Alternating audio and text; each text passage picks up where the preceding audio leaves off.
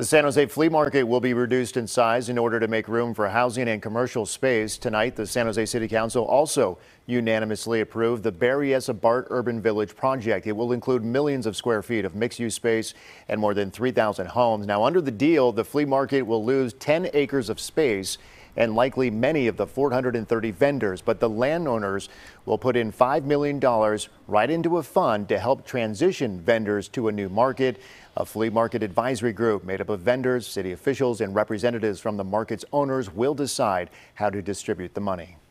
This is a beginning, not an end, and that I'm hopeful that under the city's advisory group that we're able to really incorporate the input from the Berryessa Flea Market Association.